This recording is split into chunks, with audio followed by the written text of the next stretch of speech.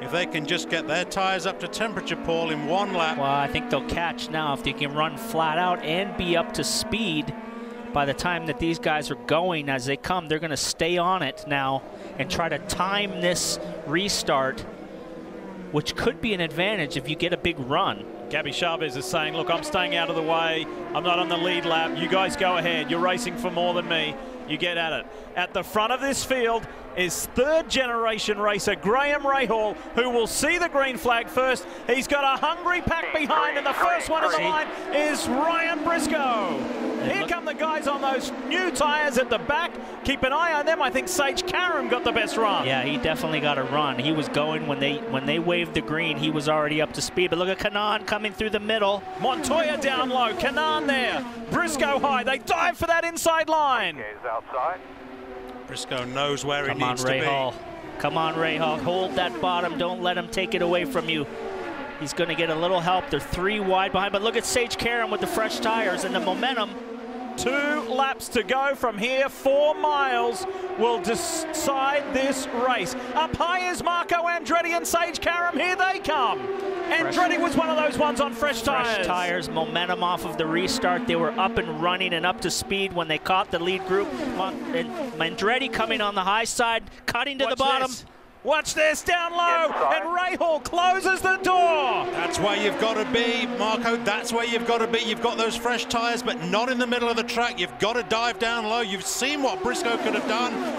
This is it. 1 lap. Oh, there goes Ryan Hunter-Reay and Ryan Briscoe. And Briscoe flies. Briscoe flips and flies. On the grass, the 2 Ryans came together. That looked horrible. And that's a very abrupt end to what was a terrific day for Ryan Briscoe. He gives both thumbs up, which is a good sign. That was wild. I think, yes, Graham Rahal. It's a mess on the front straight, Graham. Slowly, slowly, slowly. What a wild end. Graham, come on around. You're the leader. Wow. Good. Keep your head in the game. So, caution and checkers.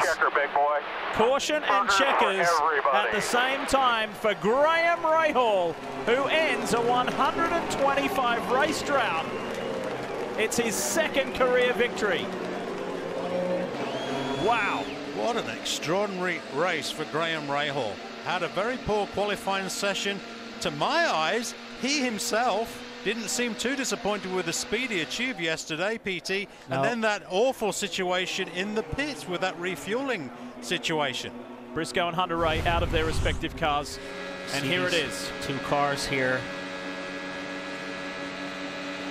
They just start bouncing off of each other here. Hunter-Reay was going for a gap. It closed, and he came down into Brian, and the grass just caught the car and just flipped it violently.